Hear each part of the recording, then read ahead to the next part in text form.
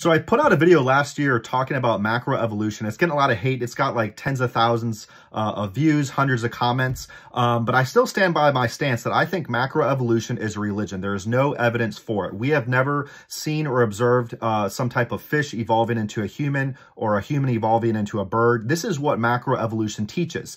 So this guy commented, it's a good question. It says, you have never seen God as well. Why don't you question that as well? And you know what? I agree. I have not seen God, but when I look at the earth and everything that's in it, everything like a house or a car, it all looks designed to me. It doesn't look like everything evolved, and we just don't see that. And it says this in Romans 1:20. It says, for the invisible things of him from the creation of the world are clearly seen, being understood by the things that are made, even his eternal power and Godhead, so that they are without excuse. So when you stand before your creator one day, you're going to be without excuse, and you'll have to give an account for all of your actions. But to me, when I look at the earth and everything looks designed and created. If I look at a car down the street, I'm not going to think, hey, this thing just evolved and popped into existence.